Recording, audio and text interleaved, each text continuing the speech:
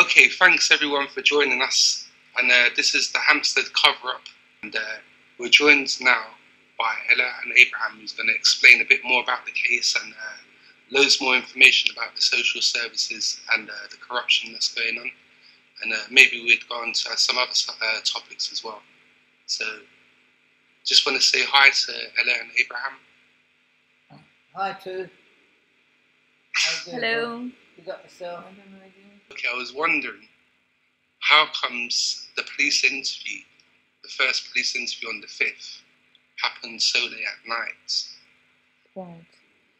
Yes, so what happened, we arrived to London on the 4th, I think it was afternoon, and we went straight away to Abraham's brother-in-law, officer, yeah? Officer? Yes, he's a police sergeant. Police sergeant, police sergeant, police sergeant. Jean-Clément Yahiru. Yeah. Jean-Clément Yahiru, yes. And so we stayed with him a little bit late. And the next day he sent, well, he's obviously sent the information to his superiors, and about, I think, 2 o'clock in the afternoon, 2 policemen came to us, not in the uniform, and from the child protection unit of Barnet Police Station. One of them, one of them was named Cleo Papachristou, and the other policeman was? The other one was Jonathan Dix, I think. And so we were a bit, we were a little bit suspicious in the beginning. No, we were. I was. And because we knew the extent of this activity and this criminal activity which is going on, and we knew that these people are quite well connected. So anyhow, these 2 policemen, they seem to be quite they seem to be interested. They couldn't believe it at the start, and then as they heard the story, they became more and more persuaded that it is real and is going on, and Cleo became visibly excited. Well, at the prospect of... So they come to your house, these 2 police officers, in the afternoon? Mm-hmm. Yeah, yes, and arrange for an interview to be done that same day? Yes, well, everybody realized how important it was to go ahead as soon as possible, and they called us later on.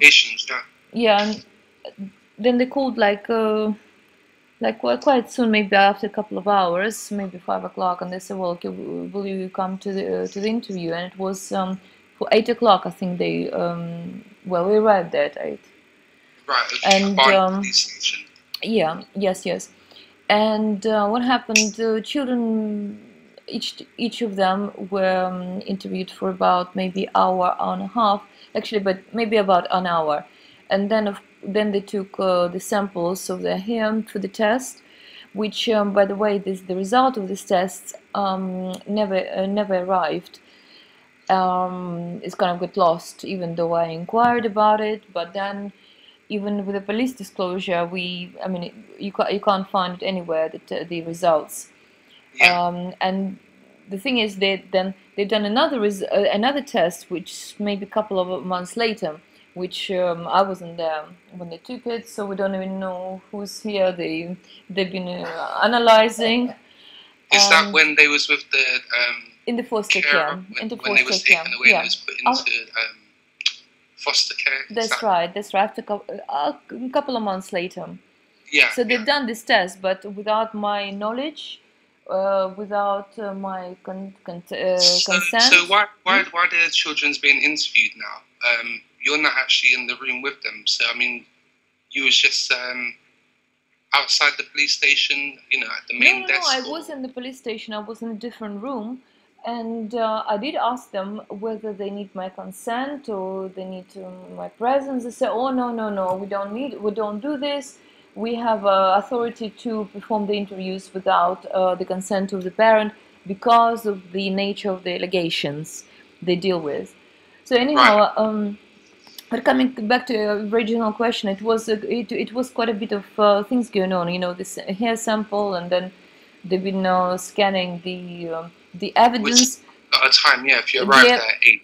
Yeah, you know, the plan. Sorry, the plan of the secret rooms and children's drawing, and by the way, all this evidence got concealed as well. And then Steve Martin, he suggested for children to show the property where the the rape, where the sodomy and the abuse was going on. Yeah. So that took time. I don't know. Maybe it was about another 45 how did he minutes. Get them to show them? Just got a map book out, or? Well, they remember the addresses, even though they were confusing us at some point. They got a computer and they used Google Earth or something. Or? They used Google Earth to trying to identify the locations, and so that proved to be difficult. The children were tired, and so we finished like, I don't, maybe 11:30. Did you notice anything? Was everyone polite to you, or were you getting strange looks, or people arriving? You know, a lot of people arriving, or what do you mean? Did you notice anything suspicious? What do you mean in the police station? Yeah, or you were just kept out of the way, basically. No, I didn't know. I didn't see anyone apart from those two policemen who were interviewing children, Steve Martin and Cleo. Sorry to cut you. Did the children mention anything to you after the interview? Now, once you've left the police station? No, they were quite excited, and they were quite relieved that, you know, the process started and they started to give evidence. We were quite all of us. We were tired but quite happy. Yeah. Although children were getting tired. And but then they kind of, you know, things were dragging on, and it seemed to be important was been going on. Yeah, but did they mention anything in the car on the way home, or maybe the next day? Did they mention anything? Because there's a bit in the interview with Elisa where there's a phone call made, and it sounds like someone's shouting outside in the next office. No, I think I'm sure there was a swear word used as well, and you can see Elisa's stops talking at that point. You know, nothing concerned them. It's only a couple of days later when we didn't hear anything from them, and it was a bit something was confusing was going on. And then on Monday, I received an email from the solicitors who were acting on my behalf in the previous proceedings. The proceedings were already going on in regards to contacts, right, for almost a year. So this solicitor, he's sending me an email saying that he received an email from Damon, who's stating that someone called him. Did he say? I can actually publish this email. I guess. We can put it in the interview, right? Yeah, so sure. This is the time when he was tipped off. I think he's even saying in this email that maybe social worker called him. No, he's asking why children are been taken to the police, and the details of that email was quite surprising. For example, he said that someone escorted us to the interview, and it's true because we asked Jean Clément to come and you know, come from his work, and then to support for you and that, to come together with us to the interview, because we're not trusting the police. Remember, the police is involved. Yeah, this was children were telling us. And many police stations around our area looks like been involved, right? And Barnet as well. There is one person in Barnet, and we mentioned this to police as well. You know, but they never came back with any response about it. And but what I mean is, someone already tipped him off during this weekend. So it was Friday night when we went for the first interview, the 5th. So Saturday, Sunday, Monday, he already knew before that, right? Because the solicitor received this email on Monday.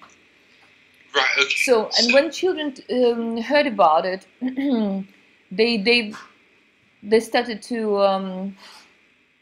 Their behaviour started to change. They were stressed about it. That he knew. Sorry.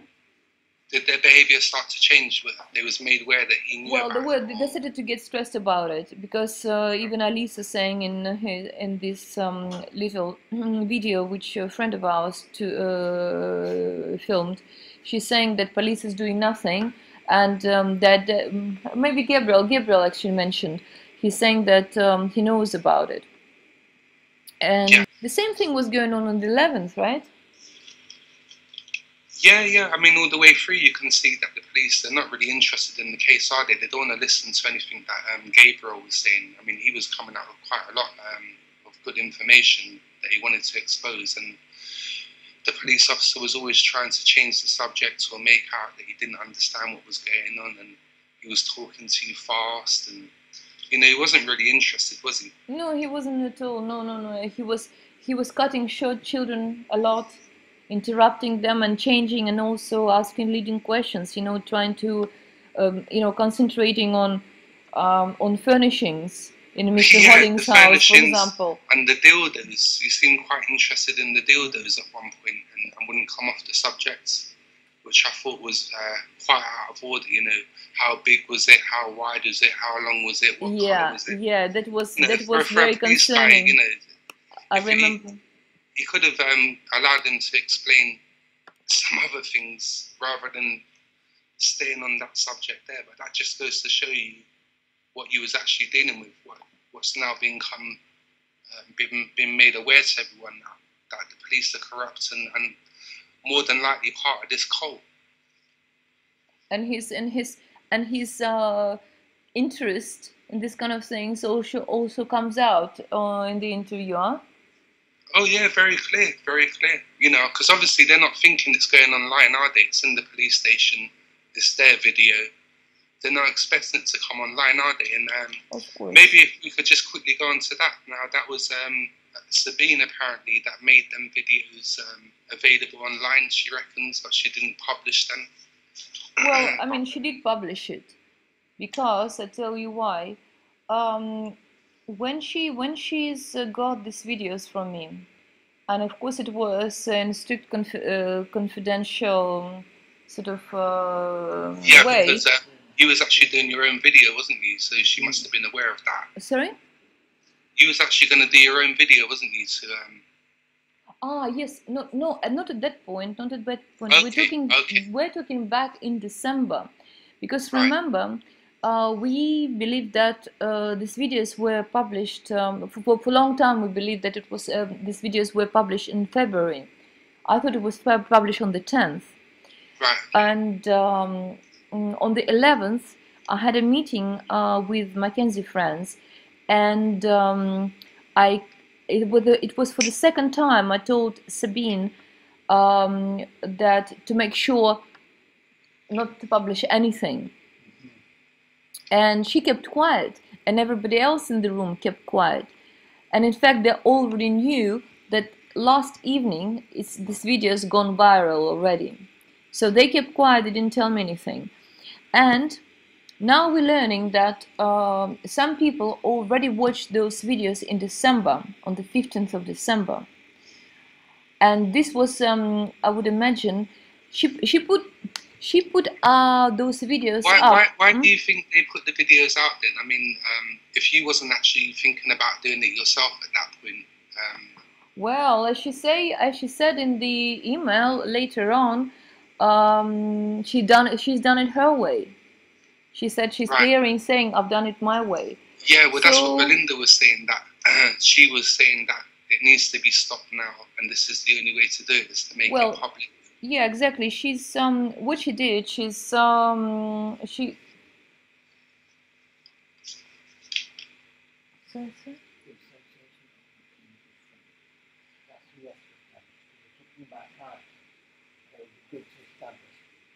Do you want to explain? Okay, Sabine and Belinda are members of an organisation known as the Mackenzie Friends.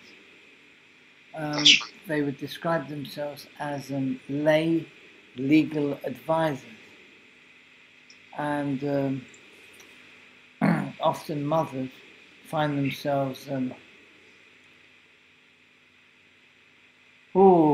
with the Mackenzie Friends as a last resort. Yeah, because no, what also comes to the mind that we also now learn that this has been done in other cases as well, when the court materials were published and the mothers were got in trouble for that. They got the blame for it. Yes, it happened. It happens. Well, as what I know of, at least on two occasions before. In Vicky Haig's case, there's rumours going around that the Mackenzie Friends are working with known paedophiles, and really they're not there to help. They're just there to sabotage gather the information or to store things. Or there are lots of rumors. A lot of rumors, but we only can comment on what we experienced.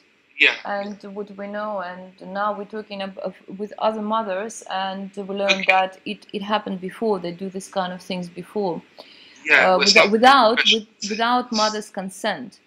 Yeah, that's no good, is it? It's not very professional. So what happened? She published this Google Drive in December. So some people already watched it and already commented on David Icke's forum. David Icke's forum, yeah. But for some reason, you see, we had said. So I had a meeting with them. I don't remember, the Tuesday was 11th or 10th, but we also had a meeting with them on the 2nd with Mackenzie Friends, where we discussed that we're thinking to make those private videos public, especially those videos were not part of the court material. So really, I could do anything. I could have done anything I wanted with these videos. And when she heard that,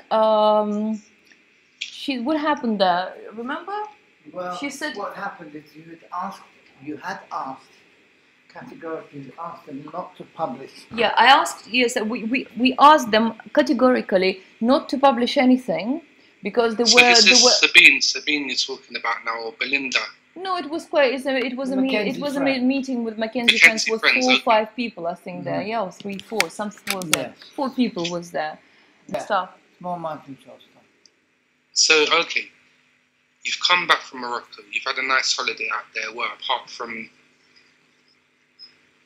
the little incidents with the food and stuff like that, but you've come back. It wasn't little incidents, and it wasn't. I won't say it wasn't that. It wasn't that pleasant at all. You know, the 3 weeks, it was a pure hell for all of us. It was really traumatic, very stressful, and we hardly slept. You know, the tension was extremely high. We came back stressed. We came back with post-traumatic stress disorder. You know, like when you go on holiday sometimes and you don't really rest, and you come back from holiday and you actually need a holiday to recover from your holiday. Yeah. Well, it was like that, but you know, exponentially. Yeah, well, it's not a nice holiday to go and have to talk about. I mean, there's no good place to be to talk about a subject like this, really, is there? You know, no, and it was every day something new was coming up. In the beginning, it was just the information about him touching them inappropriately, and then it was another information about this pedophile ring before school time, and then they started to disclose what's going on in school, and the sex days and injections. And then at the very end, all this bloody stuff started to come out. You know, the sacrifices and of course, you know, the names and the most wicked one they left for the for the last days. So it was, you know, we're extremely stressed, all of us. Children were stressed as well. They were fearful, they were confused, but they were relieved on the other hand as well. So they were confused. They were confused. It was very difficult for them because once they'd begun disclosing, you could see that often, particularly Elisa, she was reluctant to disclose because of her relationship with her father. She obviously loves her father.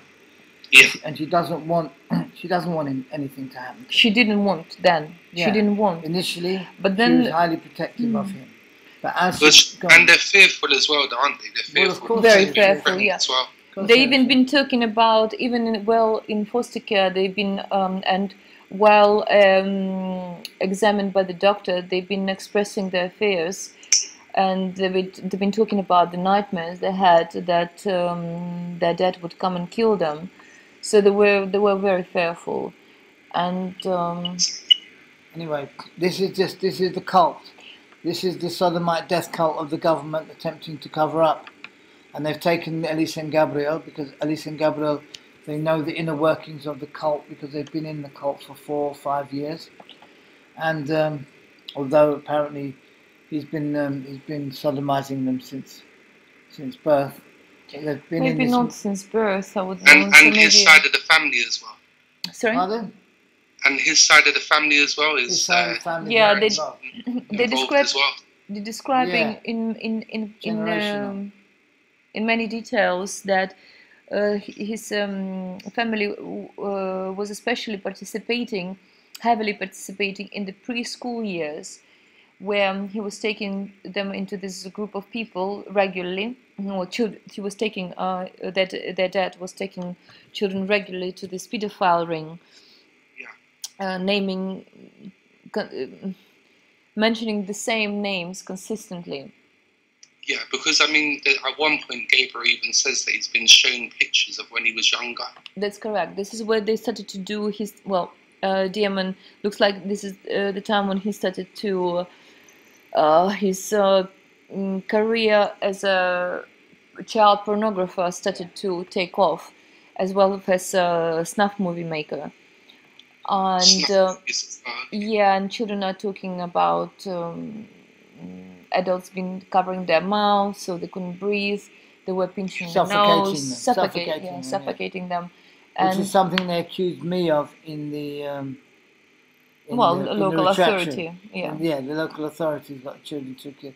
So, yeah, they like to accuse you of what they're guilty of. Something else with that. Yeah. Yeah, they like to reverse it, don't they? Yeah. Yeah.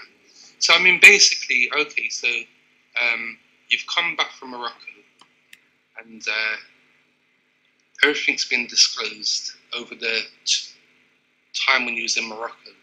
Well, not all of. And you haven't had a very nice holiday because of the subjects and the fact that you found this all out now. And then when you've come back now, you've arranged to go to the police station the next day. Someone's arrived at 2 p.m. at your house that day and arranged for an interview for 8 o'clock at Barnet Police Station. You've arrived there, they've taken samples and stuff like that and done an interview which was going on past 11 o'clock at night. You didn't notice anything while you was at the police station, and the children haven't mentioned anything, but obviously after that you started to become suspicious of the way that the case was going. What was the investigation? Well, first of all... And what about the social services? I mean, obviously they were they from the 5th, were they there, or were they from the 11th? No, they were... She came to the house. When did she come? Which one? The blonde one that came with them. Well, they've been involved in your life. Right. The only time they, well, as far as we are aware, the first time they came was on the 10th. They came to my house unannounced, claiming they tried to call me, but they couldn't get through, although I didn't have any missed calls. Anyway, they just came to surprise us, I would imagine. 6 people, I think, came. A couple of social workers and I think 4 policemen.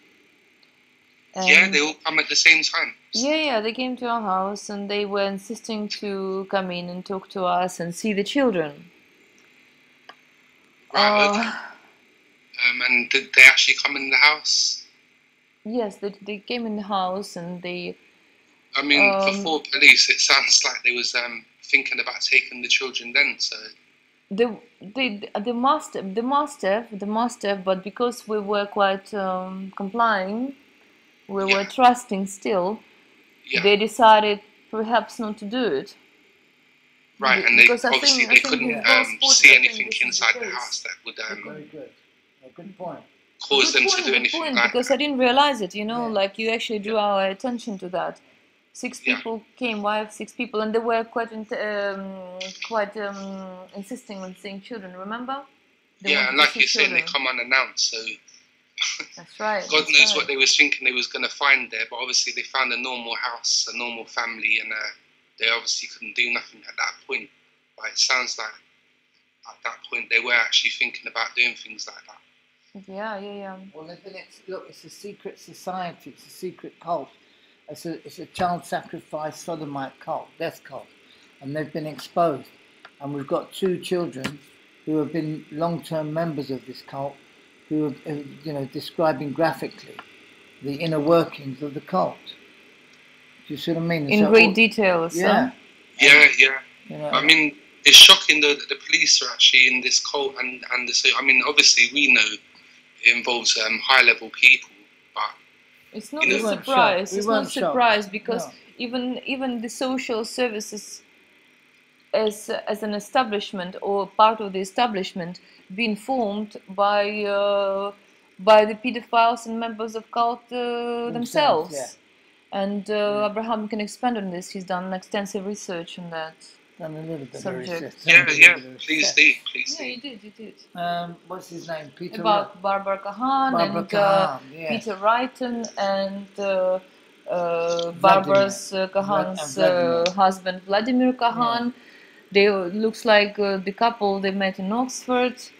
And then we're not quite sure yet, but I'm sure it will come out somewhere. Yeah, Oxford academics. They never had children. They both had how can I say? They had an intense interest in childcare. Barbara Kahan, for some reason, for some unknown reason yet, and her husband, who was a child psychiatrist, Vladimir Khan. Yeah. We believe he's part of the brain drain from Russia at that time. Anyway, they married. Psychiatrist. Yeah, he's a Tavistock and Home Office psychiatrist. Anyway, they worked together, and they married in 1955. And it was Barbara Kahan who was a pioneer in the field of child welfare and residential, specifically in residential care. And it was her, who legitimized Peter Wrighton's academic sort of academic credence, as it were, or credibility within the child welfare and social services sort of profession.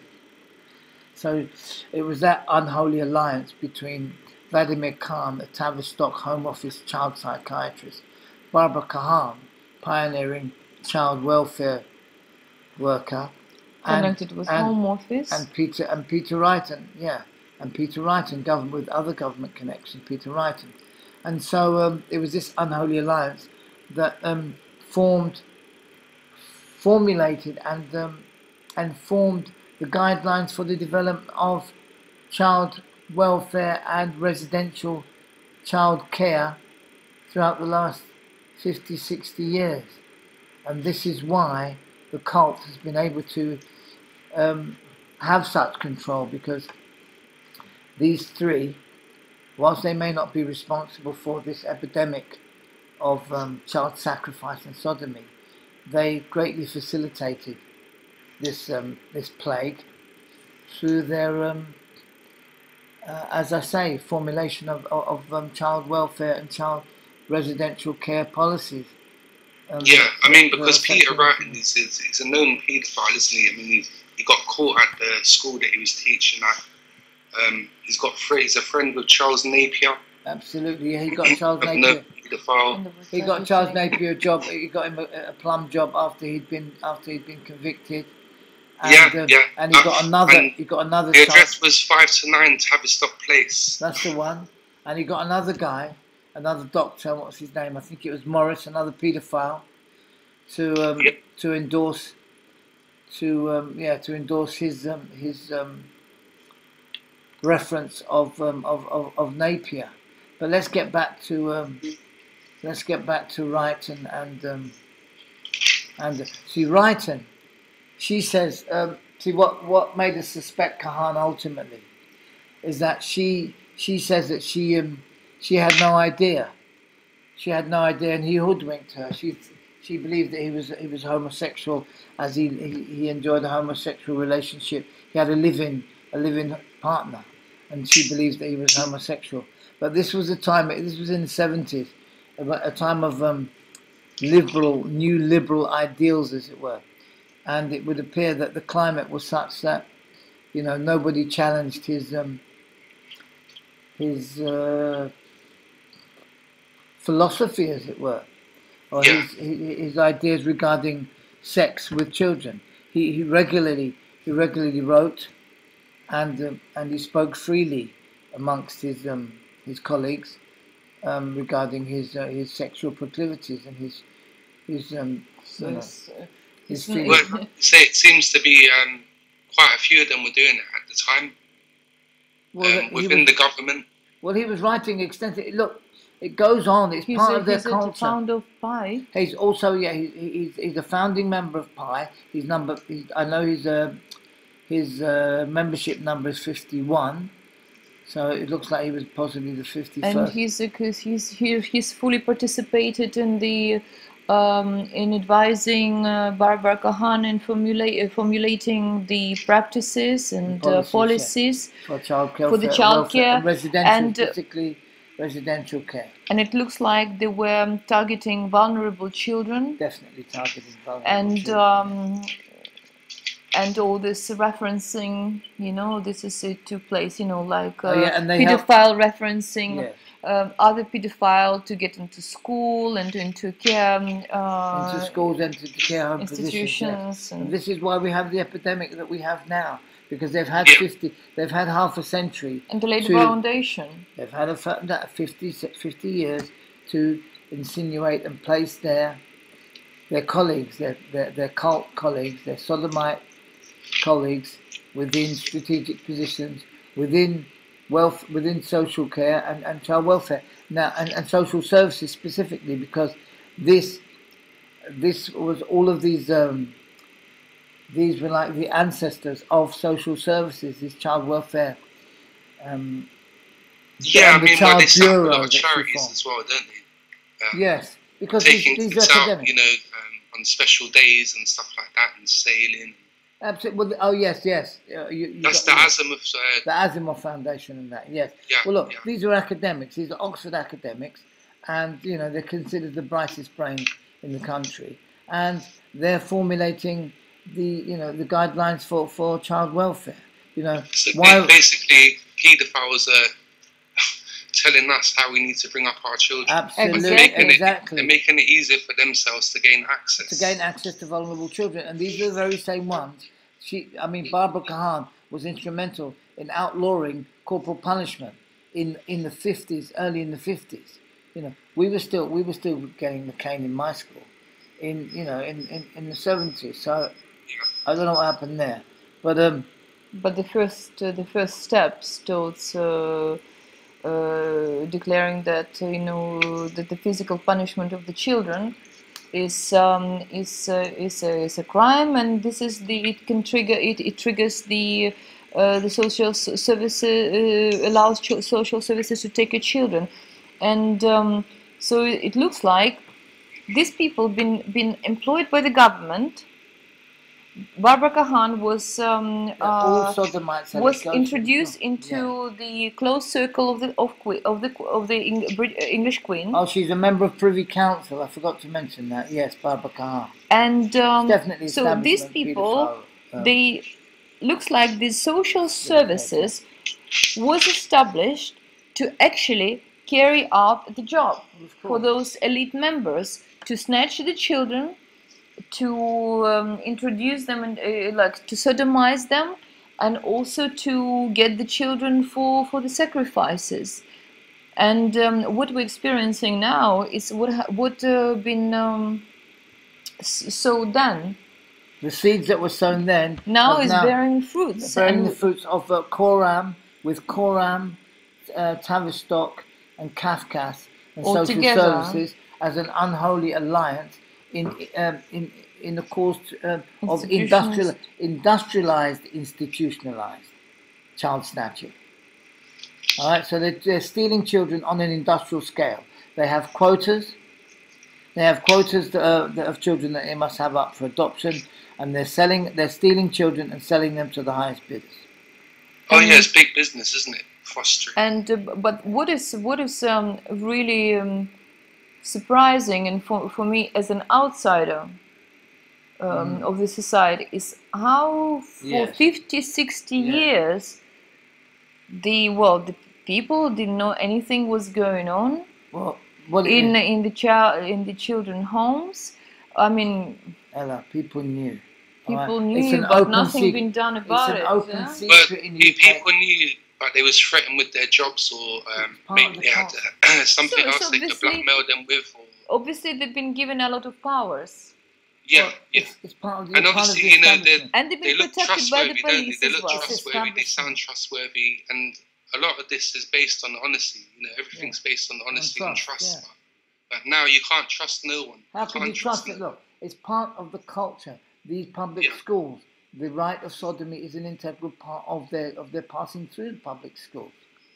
Yeah, it looks like that way. Yeah. And this is just a continuation of that culture. And so to get anywhere in power, it looks like you had to have gone through something like that. Yeah, but to know, to discover, the only reason we discovered the Baba Khan connection was because they, rather arrogantly, they've used Baba Khan's name in their money laundering operations that they've had running on Finchley Road and other boiler rooms locations, you know, around London. So they're doing money laundering on an industrial scale, and Baba Khan's name is one of the names that they use for the shell companies, for the fake companies. They use Baba Khan's name as a director on over 35,000. Wow. 35,000 different companies. This is research that's been done by a fellow called Gordon Bowden and his associate, Mr. George Lees, or Professor George Lees. They understand the intricate workings of the money laundering Ponzi schemes and the scams that are going on, and they've traced them via Galina Upson. We've traced them. We've traced them via Galina Upson and her husband Mark Upson. Their names are on a company with a company that has Baba Khan's name on. So their names are implicated in this money laundering operation. How many companies?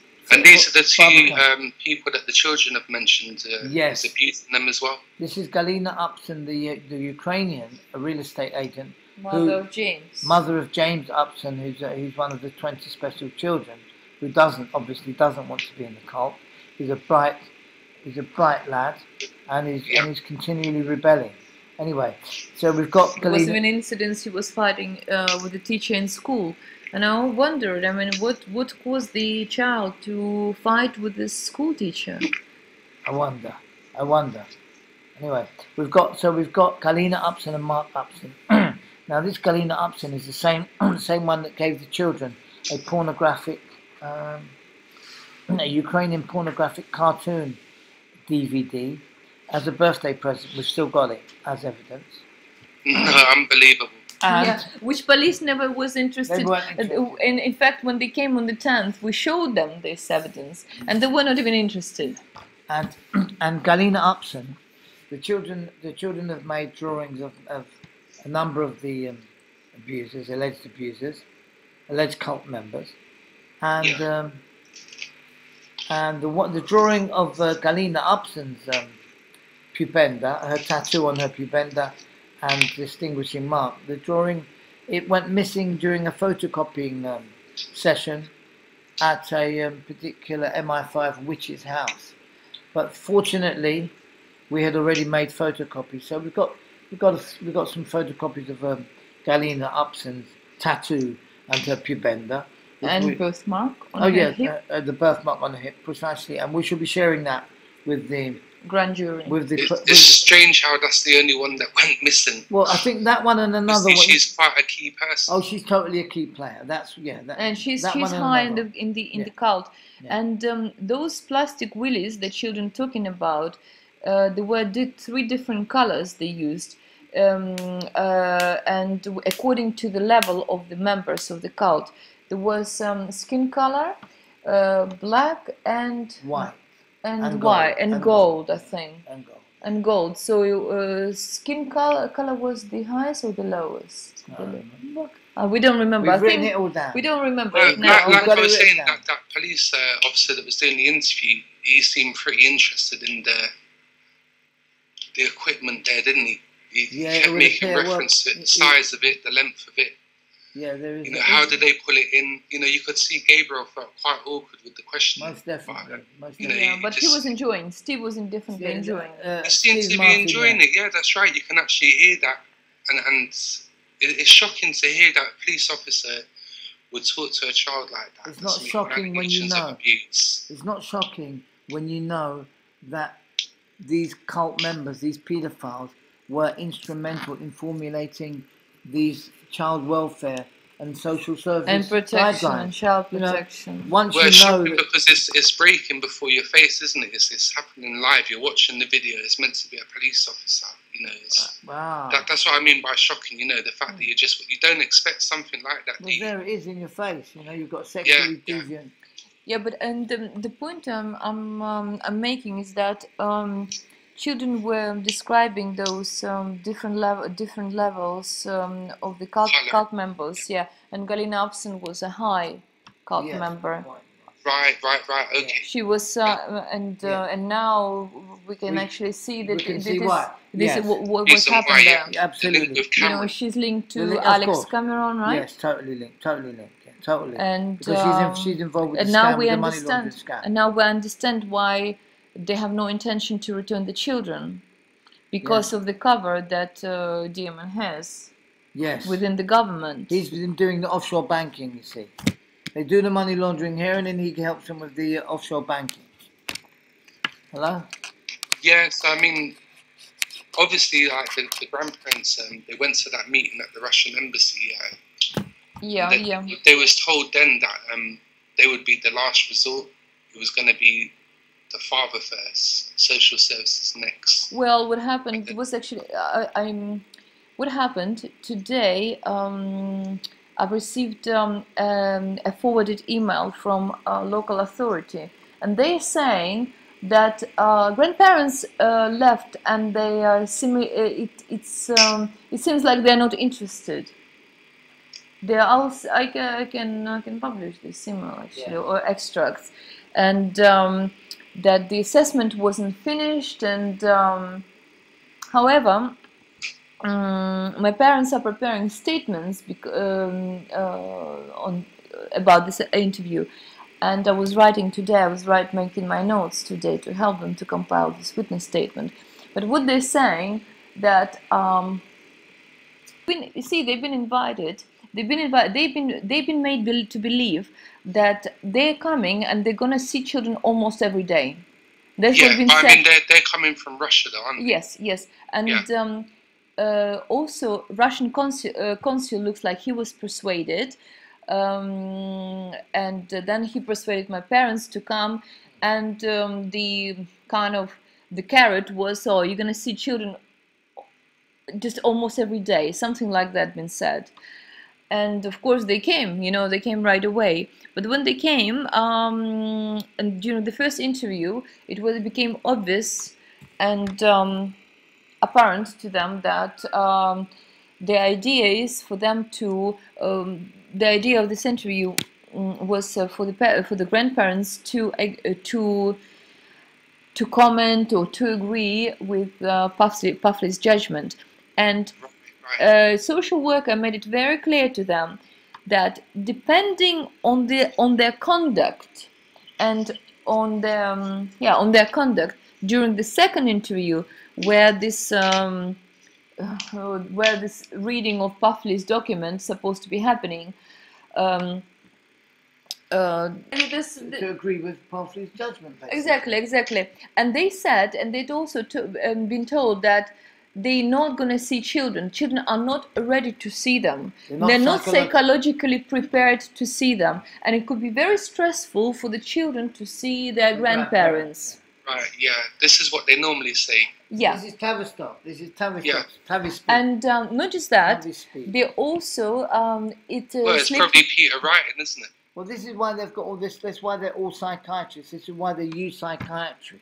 This is the terminology they use on, vulnerable people. That's what they do. They put themselves into position as psychiatrists, as like Dr. Sturge, for example, exactly. who's been covering many other cases as well, and she's been declaring children mentally ill, and the parents as well, and that's what they're trying to do to me the whole time, trying to. This is what their agenda, to say that I'm mentally ill. So people really, which obviously are not. This is why we're speaking about it, because we really feel that people need to be aware. Mothers, they really need to be aware of this phenomena. Well, exactly. I mean, where can you turn to? I mean, it's not a good situation. You turn to an authority. This is what you're hearing. You can't turn to authority. You have to alleged authority. You turn to authoritative members of your community, trusted members of your community, or maybe your family, and work out the plan, and really work on the plan to take children out of the country. That's the only thing. This is the only. Looks like the only solution we can see at the moment. Unless people gonna. Vicky Haig says. What else can you do? Vicky Haig says all a mother needs to do, all a mother has to do, is meet a paedophile. And you're finished. Because you're gonna lose your child. Once any children that are involved in a relationship, they don't even have to be children, offspring of the union. They may be your own child that you bore prior to that relationship with the paedophile. Exactly, and there is American cases going on at the moment where this woman she only briefly was, I don't know, dating maybe this pedophile or member of the cult in completely different state. She's in Georgia, and I think he's from somewhere else. And so this man, who is not even father of the boy, he claimed residential rights over this child, and two judges in Georgia or Florida gave mother undisputable rights over the child. However, this guy, he went to California and got another judge to support his allegations against the mother, some kind of allegations, and they took a boy. They gave boy to him. I don't know, the marshal, they called the marshals or something like that. Yeah. So you're saying that the mother met someone from another state? From another state, yeah. They came to took the boy, and they put mother in jail. She's in jail now. God. This is the future that they want from us. They can just turn up, say I like that child. This was going on in France. The same case in France. They're doing it now. They're doing it. Exactly. A month ago, a mother and grandfather, who children confined to, they've been declared she was declared mentally ill. They said that they coach and torture children in saying things that their dad was killing babies at front of the camera, and he's a builder for the cult members in south of France, Saint-Tropez. So this woman and grandfather was put into jail for 3 years each. So it's going on. It's going all over the place. It's going, also, and they're covering, and you're saying about this case in Norwich as well. Exactly, which they're trying to squash it now. Norwich, yeah, they put a bit of a press blackout on that one. What happened initially? The BBC were reporting on this one, and they called the claims of because there are 10 alleged professionals. The lead protagonist in this little saga is a woman called Maria Black, and there are 6 women, 4 men. Widow. The Black Widow, yes. There are 6 women and 4 men. That's what she's known as in her local community. Right. Okay. Now, so as I say, there's 6 men and 4 women. 6 women and 4 men involved in this, and the children, 5 children. The children allege that they've been sodomized, and that they have been forced to drink human blood. Now, the BBC or whoever was reporting on this called the claims, or someone called the claims of blood drinking nonsensical. However, there's a senior fantastical nonsensical. Yeah. However, there's a senior social worker, a Gail Barnard, whom they're attempting to defame, who says quite categorically that the claims aren't nonsensical or fantastical in any way, shape, or form. That she's heard the children, and she believes their claims. Now, the blood drinking was not being reported on. The case has been going on since 2010. And nobody's hearing about the case, and they particularly won't hear about it. Yes, they won't. Press. They put a gagging order on the press because they won't hear about it. And there's a Mackenzie friend up there reporting on it, but the reports that we're getting, I'm sorry, we're reading between the lines, and we're getting we're seeing something else, because there's a lot of disinformation out there, and a lot of COINTEL, and something else, counterintelligence operatives, COINTEL oppos out there, spooks, spooks. Recently, they passed a new bill, didn't they, in Parliament, to fund these kinds of operations. Well, of course, because this is government. This is extension of because government. obviously they realise that the information's getting out now, and they need to come with the disinfo, don't they, or actually try and take control of the actual situation if they can. Yeah, with the controlled opposition, and like setting up websites or other other organisations pretending to help you, or whatever it is they're doing. So yeah, you've got to watch out for psyops. You've got to watch out for friends who aren't really friends, and just beware anyone who comes into your circle, because people need to recheck everything again and double check. They've got to check and double check, especially when there's children involved. Most definitely, this cult. This is it's a death cult, right? This is why they're sacrificing children. This cult has been practicing this dark art for at least 26,000 years, it looks like. So, the children were saying that they've got no name, this cult. But obviously there is cults with names. Is it true they've got no name, or are they part of a known cult? Different people call themselves different names. But you know what? Some of this cult has no name. I've heard this recently on one of these videos we watched about they're going extensively in those cults, and they say that the most wicked ones do not have a name. Precisely.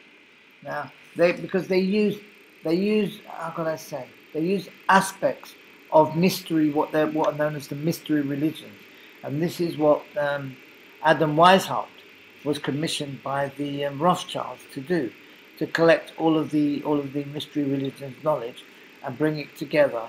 And this is they united it all under the umbrella of what they call the Illuminati, and this the illuminated ones, and we believe that this, of course, this refers to the rite of sodomy, the illumination, because that's an integral part of this cult. The rite of sodomy, whereby they stimulate the nerve endings at the base of the spine when they penetrate the anal passage of the victims with whatever instruments they're using, because it's not necessarily sexual. The reason for penetrating the anal passage of the victim, for many it's merely the mechanical stimulation, precisely to control the victim, stimulation of the nerves at the base of the spine in order to create a kundalini-like sensation whereby rising kundalini, where it stimulates the third eye, the pineal gland, and causes the victim to have flashes or see lights, or for their third eye to become illuminated.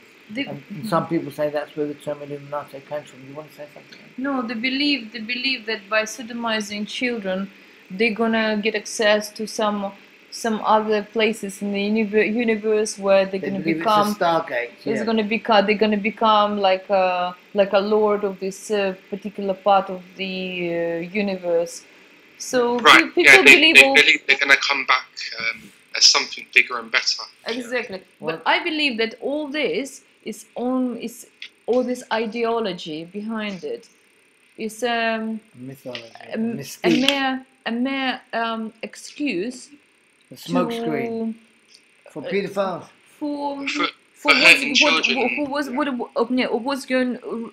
really going on. All right. I think, well, I believe that people joining this cult for power and money. This was happening because once they join, then they're getting promotion according to their talents, whatever, actors, musicians, artists. You know, they're getting promoted, and that's why it's getting more and more difficult for normal common people to advance in their careers because all the doors locked. You know, you have to join the cult to grow as a profession. You have to sell your soul to succeed. You made a great Ella made a great point the other day when you were talking about the same point. Oh, what did I say? What you said about the cult is that they because we said it's a death cult, and Ella says they don't join because maybe not because. No, what I said, I think that they're sacrificing children, believing that taking children's life, they're gonna prolong their own. And the same as with the sodomy, they believe that they're going to take on the youth or the purity of the child, which is why they do it allegedly. As to please the god of death. Yeah. And I was questioning that. I mean, do they really? I mean, these people are normally educated. But usually the one I've seen in the school, they're all, you know, people with high education. I mean, do they really believe this? That taking someone's life, you're gonna prolong your own? Isn't it obvious to anyone? By killing, you're only gonna get death from that. By committing this act of murdering, what can you do? You're actually gonna attract the worst karma to yourself. But well, I suppose if it's your parents that's actually been bringing you up like that, and you're just gonna think it's normal, aren't you? From a baby, and you're growing up and you're being shown that's how life is. Yeah. After a while, you're just going to start thinking that's how things are, because you're in your own little world, aren't you? Well, of course, if you're indoctrinated. But many people, they're new to that. You know, nowadays it's like 30 people should be aware of it, but it's the money, it's the fame. And they say they're actually going, these agents, they're going around places where young people hanging out. For example, they go to these festivals, the summer festivals, and they try to catch young people. But what I mean is, this whole ideology is really like just so laughable. I mean, do you really believe that? Well, I mean, for us, it's really for the power. They're doing for the power. They're doing for New Age. They're using New Age ideology to trap the children. That's right. In these festivals. That's true. That's true. Yeah, because I mean, they've got them wearing skulls and all that now on the T-shirts and the hats, and all these satanic symbols and all death that. Cult. It's a death cult. Yeah, they brainwash. They believe in death. They believe in death. They glorify death. They worship death. They eat dead foods too. Guidance. They eat dead foods. They eat dead flesh. Yes. Forget dead food, dead flesh. What can you get out of it? Yeah, but even cooked food is dead. That's what I'm saying. Yeah, what if you eating dead, whatever it is? How can you possibly expect any extension of life? Well, they get stimulation from eating it. They get You see, all these blood products. Many of the ancient religious traditions, they prescribe against humans consuming blood products, and our research now shows the science behind it. You see, blood products contain many, what I call them, biochemicals. Toxic biochemicals. Which occur during the time of death, and the trauma that occur to both infants and animals. At the, before they, like for example, animals, they're highly traumatized before they're taken to slaughterhouses, and of course, blood will be adrenalized, and then adrenaline will break into very powerful free radical, adrenochrome, which is a powerful psychotomimetic, right? Which means that it creates psychotic episodes, delusion, delirium, and compartmentalization of the individual psyche, which is described by psychiatrists as schizophrenia. So schizophrenia is something other than multi-personality disorder. Schizophrenia is a compartmentalization of the individual's psyche, which adrenochrome facilitates as it's a defense mechanism in order to deal with traumatic experience. And this is why we feel that the mass food supply is being contaminated with fetal cells and with human flesh in order to create a form of mass schizophrenia, or a mass capability of compartmentalizing the horror of the wars that are going on the planet, or violence. And yes. Yeah, it's a combination of things, isn't it? The foods, the TV programming, the propaganda. The over-sexualization of the children.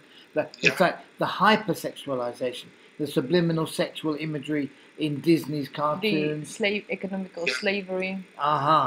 Sexual education at the school, learning, they want to lower the age again, but I mean, it's pretty low at the moment.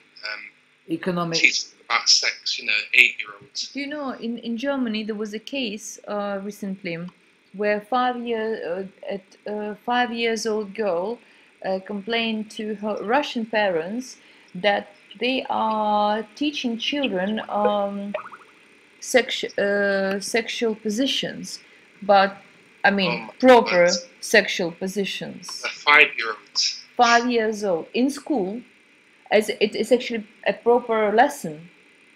Part of the That's curriculum, unbelievable, isn't it? And those parents were demonized, and they really started to hunt. They were hunted out or something like that. Yeah, because they're not members of the cult. It's like the teacher. It's like the teacher in Hampstead. The teacher in Hampstead, who was arrested, who was in court for abusing, touching a pupil. A Hampstead teacher was there for touching a pupil, a 9-year-old girl, I think. And the judge acquitted him, saying that almost as if he was accusing the girl. But what happened was that there were 21. The point I'm labouring to make is that 21 teachers were there in support. 21 parents of the school or other pupils were there supporting the teacher. Yeah, I saw that story. Yeah. I mean, what they didn't name the school. I'll tell you something. I wouldn't be surprised to find out what school it was. Yes. Sounds a bit funny that 21 parents would be there in support. It is funny, isn't it, that number? And the thing was that the children told us about 20 special families in Christchurch. This is what makes me... because there so, are I mean, like we were saying, it's not the whole school at Christchurch. Obviously, they've got normal activities going on there as well. Yes, yes, of course. It's just a selection of children that is happening to you. But then, because of the area, it's quite a few schools within the vicinity there. So it's 20 times how many other schools. So then you're going into the hundreds then. Well, of course, yeah. But what you got to remember is that the teachers... No, it's just that, Gabriel was saying, no, there's hundreds of people. But it's 20 and then another 20. No. 20 special families. That's 40 people if you just count the parents. Then you've got, if you just count... Then you've got the children. Some families have 2 or 3 children. So it's not just 20 children, it's about maybe 40 or 45 or anything. All right, let's say 40 children. But it's not the whole school there. It's not the whole school there. No, but if you've got... all the teachers... If you've got 30 teachers... Are members of the cult. 30 members of staff. 30 teachers. Then you've got 40 parents. Then you've got another 40 children. There's 110. And then there are extended families as well. Yeah, and then you've got the nursery. Then you've got the nursery next door as well. So and then you've got the vicar, and you've got. Then you've got the special day on Wednesdays where people from the outside of school were joining in as well. And in the so-called sex parties. Yeah, fun. They advertised them as fun sex parties, and they have them in their own. They entertain these parties in their private domestic dwellings. Yeah. And the children told us that. I think who was having parties at their house? Mr. Hollings regularly had, and they described the house of Mrs. Forsdyke and Vanessa Fitzpatrick. Yeah. And also Galina Upson was supplying empty properties for the rape of the children. Children being taken out by the school bus in groups and taken to those addresses. But I mean, basically, I was down there. You wouldn't really think of it if you didn't know that this was going on. You wouldn't think of it. It all looks innocent above board. But obviously, I did see children being moved around and all that. But that could be a normal activity as well. But it's a cult stronghold. Yeah. Look, guys, this is another thing we've learned. The church and the school are strategically placed on 2 dissecting ley lines, which makes the church an auspicious place to do child sacrifice because it amplifies the energy of the child sacrifice. Yeah. And so we were wondering why they sent so many spooks and FBI, why they sent the FBI bitch, the MI5 witch, and the ex-policeman snitch to come and sabotage and stop the gatherings. The Sunday vigils outside the church. We wondered why they'd gone to so much trouble. Yeah. And when we learned that, they wanted to continue their sacrifice there because of its auspicious position on the 2 dissecting ley lines, we understood why they protect the why they want to protect that position. They took the children on 9/11. Alright, it's called gematria. They're what is it?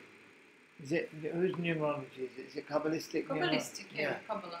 Okay, and so they took the children on 9/11. They closed the case on 9/22. They like multiples of 11. Yeah. They like 9s and they like 11s, but they don't like 10. Like police report is 77 pages. Yeah. And they tell you to call 911 in America. Call 911. And they don't like, they're averse to 10, and it's a round complete. It's a holy number. So, yeah. So you're right about these trolls and that, and agents down at the church and everything. I mean, because they was down there filming people, weren't they? They was filming a lot of the supporters that actually made their way down there to the Sunday service. You're talking about the Liverpool connection, as opposed to the Well, I mean, there was that woman with the Liverpool connection, but I mean, obviously there was other agents there. Yeah. But basically, you know, that's what I'm saying. The amount of people that's involved in this case trying to stall it and mess it up. You know, people online making comments, concerned comments, and that you got these trolls, you know, bad mouthing them and threatening them and stuff like that. The people that went down to the church, they was filming them. They put them online. You know, gave them funny names and put them in videos. These are the Tavistock Rand type think tank psyops that are being funded by government. This is, you know, this is par for the course. This is GCHQ, MI5. This is the government thing, yeah, they're funding it, aren't they? You know, child abuse stuff is the main one, isn't it? Because it involves the politicians and we can get them on this, can't we? Of course, look, it's just money making. They want to take your children, kill your children, rape your children, sodomize your children, sacrifice your children, and steal your money and leave you destitute. So that you're unable. You, while distracting you by entertainment, by the television, and by all this, and by stressing people out, but with all the wars and terrorism and conflicts and all this nonsense. Yeah.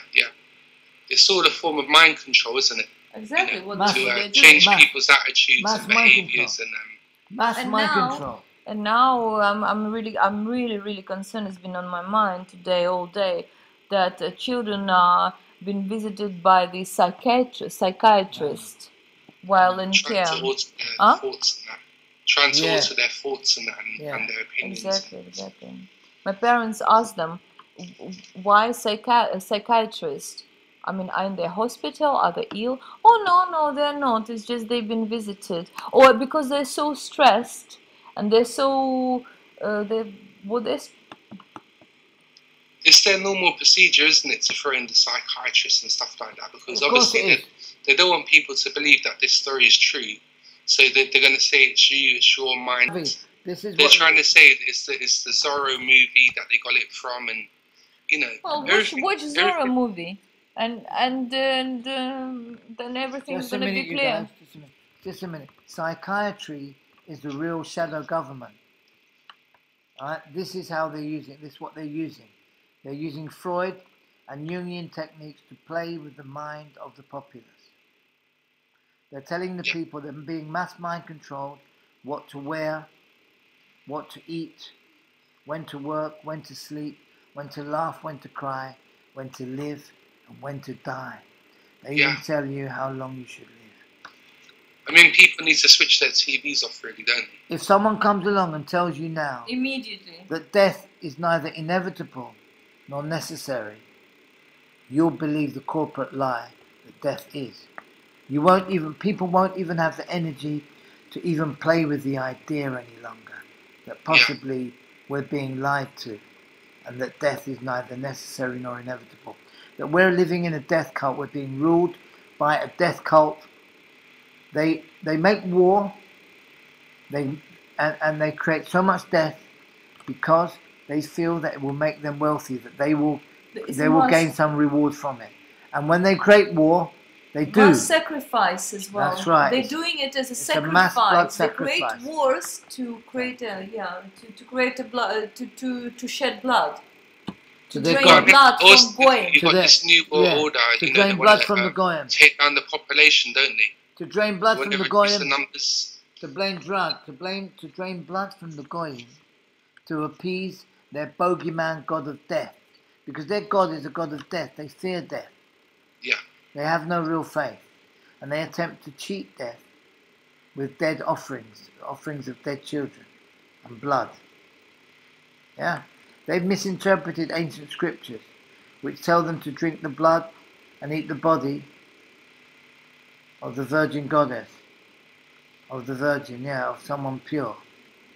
And they misinterpreted these arcane writings to mean that they should be drinking the blood of innocent children. Yeah? What's he saying? Prohibit cannabis. What was that link? What's the Pope saying? Huh? The Pope saying that, cannabis, they shouldn't legalise it. They shouldn't legalise it, yeah. the studies that were being done. Yeah, let's legalize human blood drinking, huh? Shall we? Let's legalize paedophilia and sodomy, yeah? Yeah, well, they more or less are legalizing it, aren't they? And because, let's slow down. The truth's coming out, and they're stopping it, aren't they? They're hiding it. Lower the age of consent. Let's lower the age of consent as well. Yeah. Don't forget that. Yeah, and teach 4-year-olds they're lobbying it everywhere in Europe. That's right. And teach 4 and 5-year-old sexual positions. This is where we are. All right? And cannabis is a perfect food. And according to Kathy O'Brien, she's a survivor. She's a survivor of MK Ultra or satanic ritual abuse, and she says in U.S. government. Yeah, and she says George Bush, wasn't it? No, do you remember? I don't think remember. So. Some president. She says that cannabis deletes and prevents mind control programming, and we found that even within these popular cultures, these contemporary cultures, that people who, even though they smoke cannabis, because we don't condone the smoking of cannabis. We consume. It's not inappropriate. Yeah, it's not the ideal way of communing with the plant, but it is such a sacred food, and such an ideal that even by smoking it, people can derive some benefit from it. However, if you go to www.cannabisinternational.org, you can get the science. It's a bit late in the evening for me to be doing the science of cannabinoid acids as opposed to cannabinoid neutrals. So what I will say is that by heating or drying cannabis, we create unnatural compounds which can create overdose at very microscopic levels, at small levels, at low levels. However, with when the smoking, they activate it, the psychoactive effect. Yes, cooking or heating the plant, what happens is that the cannabinoid acid molecules, they lose the acid part of the chain and they become neutral, and in their neutral form they can be way more potent, toxic, and they're unnatural. You can have an overdose at very low. They can become toxic at very low. So it's just yet another thing that they've hidden from us, healthy foods. Well, it's because of prohibition. It's because of prohibition there hasn't been sufficient research done into it. It's been until 37 it was prohibited. 1937. Before they've been prescribing cannabis in all pharmacy around the world. Yes. As one of the most treasured herbal medicine plant. Nothing to do with Monsanto, because they seem to have taken over a lot of their... Monsanto, their intention is to control the global food supply, which is why they're making these Frankenstein foods, and you have to go back to them for seed every year. So if a farmer can't produce his own seed or her seed, and they have to return to a centralized sort of governing seed body, as it were, then that governing body can decide whether or not you and your people have food or not, because they hold the seed. So they shouldn't be able to hold the seed. These are heirloom seeds, these are seed, this is food for the people. So this is their intention. A corporation shouldn't hold a seed. So the seed's on the plant, isn't it? It's there for everyone to use, isn't it? Absolutely. Yeah. No worries. Thanks a lot, Ella. Thanks a lot, Abraham. Thank you so much. Have a blessed evening. Thank you for your time as well, and thank you for helping us to fight for the children. Yeah, well, I just hope it can actually do something, for them and for all the other children. Haven't you been on the thing? When you go in the Hampstead cover up now, there's so many videos. It's crazy. If you insert Hampstead cover up on YouTube or Google, it's a lot of pages now available. Yeah. Even if you put Hampstead in. If you put Hampstead in, you're getting houses for sale. People say. Not if you go for today. If you put in today, then you would do. Yeah, but if you just put Hampstead in, just as Yeah. Yeah, that's all that's coming up on the first page. Yeah, so you're doing well. The message is getting out. Let's just hope. The message is getting out. Huh? Yeah, the message is out. The message is out. So let's hope they can actually do something, you know, and let's get a change. We want to tell people to go up the court on the 23rd, all right? Then that's what we want to tell them. To come and support us and to join the. Apparently there are protests going on in London now. Yeah, this a couple of times. Weekend, yeah, last weekend, and so we do. You want to contact those two guys? I've got the Facebook link. Contact. It would be great if people will come and support us on the 23rd. Inside the court, because it's going to be opening an open hearing, or outside, and inside and outside. Yeah.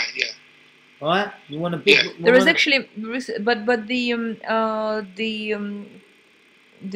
the process itself starts on the 15th. 23rd is an appeal. We're appealing against Puffley's judgment, but on the 15th. They are starting the hearing about the children. Listen, I don't want you to record this now. You have to switch off now, man. And it's all around the country and other countries. And you've seen the children, but the mothers they're taking the babies from. You've seen them, 15-year-old girls in Africa. Yeah, I saw that footage. They give them the baby factory. Yeah, they give them £2-3 for their baby. You're joking. With me. You're talking to me. After they put them up for 9 months. The woman goes, the girl goes there. They feed her.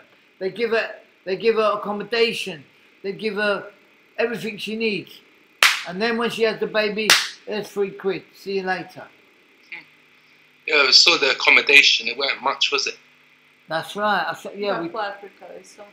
Yeah. Well, I mean, even in China, they got these baby banks now, aren't they, where you can just drop your baby off. In India, they do in India the same thing. Yeah, but in China they're eating them. In China they're eating them in the restaurants. We're putting a stop to it. Listen, I'll chat to you tomorrow, innit? Yeah, stay blessed. Thank you so much. Thank you. Good night. Thanks a lot, Ella. Take care. Bye-bye. Bye. Sorry to keep you up. Yeah. Okay, no worries. I want to ask you.